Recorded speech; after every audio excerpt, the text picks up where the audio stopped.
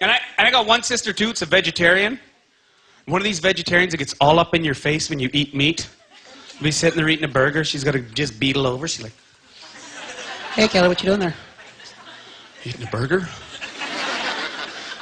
Didn't you know a cow had to die for you to have that?" I don't think he cared. Probably one of the worst lives ever. A cow? That's like a prison sentence. There's such thing as reincarnation. Bad people become cows. You could have a whole field of food, of grass, and you'll always cruise by. There'll be one with his head in the barbed wire like, "Hey, in here, someone, kill me. It's wicked boring in here. I'm actually pretty cold. You guys have had a suede coat on, -40, still cold. Same food every day. This is pretty brutal in here." Cows probably made up mad cow disease. They got together like, "Hey, seriously, next time that farmer wheels by, act crazy. I've had enough of this." "Hey, farmer, look at me. I'm crazy. Kill me. Kill me. I'm crazy." They don't have the luxury of a deer. If a deer gets cold or bored or ever, just runs out on the highway, done. Cows got to take it. And the thing is, my sister, the hypocrite, she still eats fish. What? How do you get off eating fish and getting mad at me for eating a cow? Because if you compare it, cow's got a terrible life. Terrible. And when a cow dies, he just gets the bolt in the forehead, doesn't see it coming, doesn't hurt, dead. But a fish, on the other hand, fish has got a pretty good life. Cruising around the lakes, nothing but good times. Hey, you hear, "Oh, there's a school of fish," probably a party.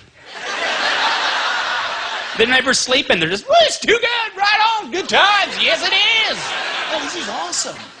And a fish, the one animal on earth that gets tortured to death before it dies. Picture it. Fish just cruising around, having good times. It's like, "Oh, it's nice down here." "Yeah, it is."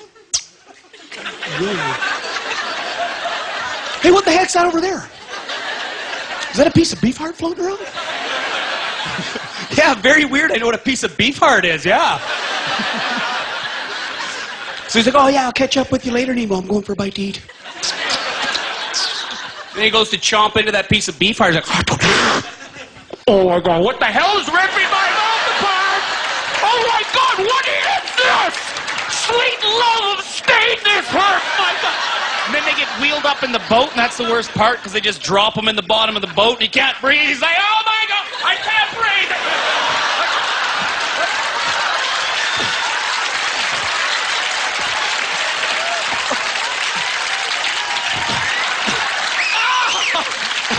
Who's hit me with a mini bat? Then gets picked up by the eyeballs, saying, "Oh, it's just a greasy jackfish. Who wants to debone that?" Thrown out in the water, he's all messed up. Buddy fish swims over, like, "Hey, man, what the hell just happened to you?" "Couldn't breathe. Fingers in my eyes. Be with a mini bat." Buddy fish just looks at him, he's like, "Swim it off."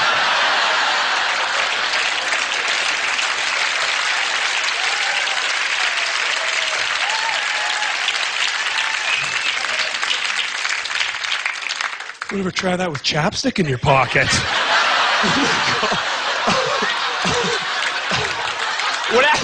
I'll be walking like, "What happened to you, crazy carpet fish incident?"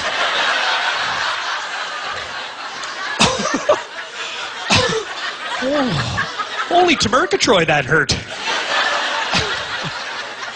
That joke is retired as of now.